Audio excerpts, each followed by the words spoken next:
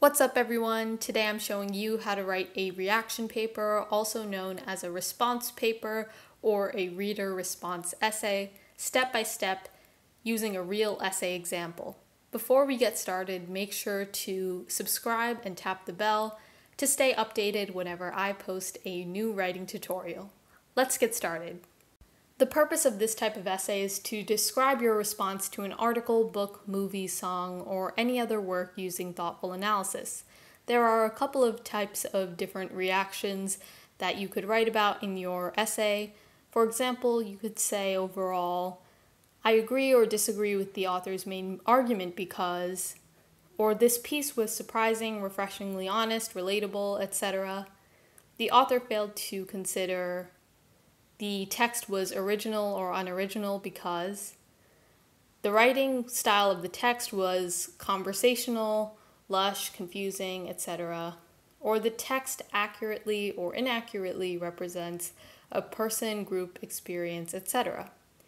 Our sample essay topic for our essay example will be a reaction paper to Nicholas Carr's essay in The Atlantic, Is Google Making Us Stupid? So I've put a link in the description box below to this article. I suggest you take a look at it and read it before diving into writing this essay. In summary, this article explains that the internet or Google may decrease our attention spans overall or may prevent us from truly thinking deeply.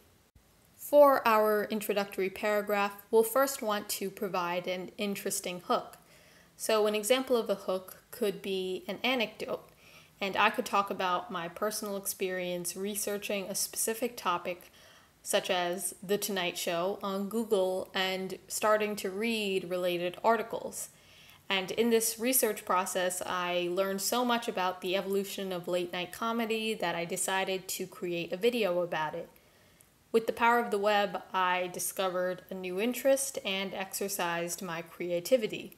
So you can see from this anecdote that I'm discussing my personal experience to draw the reader in, but I'm also hinting that I have a positive outlook on Google or the internet in general, which will lead nicely into my thesis later on. So after the hook, you'll want to briefly summarize the text. We could write, in his essay, Nicholas Carr argues that the internet has turned society into passive, inattentive consumers who search for the shortest and most digestible digital content. And I would try to keep that summary to a minimum, maybe 1 to 2 sentences, because remember, we're writing a reaction paper and our point is not to summarize the text throughout the essay. Lastly, for this paragraph, we'll include our thesis statement, which will discuss our defensible opinion. Here's our thesis. While Carr describes valid concerns about internet users' inability to concentrate for long periods of time, he understates the fact that this accessible information source has empowered the global community. So I'm acknowledging in this thesis that the author of the article raises some valid points that definitely have some merit, but my opinion differs from his because I believe that the internet overall has a positive impact on society. So you'll also want to provide your own opinion or your own reaction based on those different types of reactions we talked about before. There are a couple of do's and don'ts you need to know before writing your body paragraphs. You definitely do want to interact with the text and offer commentary by responding to quotes that are woven into your essay or paraphrased evidence that is included from the piece. You'll also want to integrate outside evidence if applicable. And that outside evidence could be literary criticisms, expert opinions, anecdotes and images, analogies, statistics and facts, information on the author's background, or any other external pieces of evidence that could bolster your opinion and your reaction to the text or the work that you're talking about. You'll also want to create a logical flow from one paragraph to the next using transitions. You don't want to write an argumentative or persuasive essay, since this is still a reaction paper. You don't want to summarize the piece, and we also do not want to misinterpret the author's words, so it's important to read the author's text a couple of times before diving into our own essay. Now let's write our body paragraphs. The first body paragraph will critique the text's negative portrayal of the internet, the second will explain the internet's benefits to the global community, and the third will evaluate the text's concerns about the future.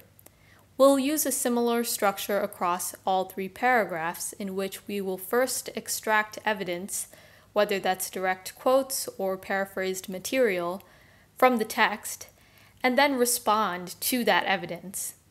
Here's a quote in the first body paragraph that we're going to discuss.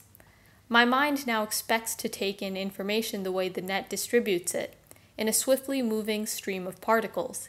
Once I was a scuba diver in the sea of words. Now I zip along the surface like a guy on a jet ski. My reaction is, the author places the blame solely on the internet and not on his own reading habits. Carr's analogy proves that it is his job as a writer to peruse and analyze texts, but people in other professions do not have the time to do the same. So my opinion is that the author is ignoring the convenience that the internet offers to individuals in other professions. Let's take a look at the second body paragraph, where I've included another quote taken directly from the text. I can't read War and Peace anymore, Bruce Friedman, admitted. I've lost the ability to do that. Even a blog post of more than 3 or 4 paragraphs is too much to absorb. I skim it.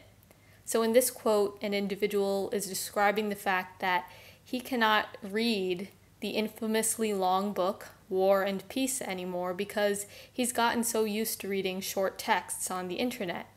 But my response is that the internet can actually help individuals, especially students, understand these long texts and these pieces of literature that are often not easy to understand. So students can supplement their reading with information from online study guides and literary forums. Obviously, material from the internet cannot replace literature itself, but it can definitely help enhance students' understanding. And I'm going to continue using this structure throughout all 3 body paragraphs. I highly suggest you check out this whole outline and read through it. Feel free to ask any questions about this outline in the comments section below. In our concluding paragraph, we'll first reiterate the thesis statement by saying, the internet's benefits outweigh the potentially negative implications of excessive internet usage. We'll next provide a holistic opinion of the piece or an overall opinion. So I could write that it may be true that the internet is impairing humans' ability to think deeply and critically, but the internet has also made information more accessible to all. The pursuit of knowledge is no longer reserved for those living in an ivory tower, and when I say an ivory tower, I mean a theoretical, secluded academic place where you don't have to really interact with the outside world. And we'll want to end by offering an insight, food for thought, or a question.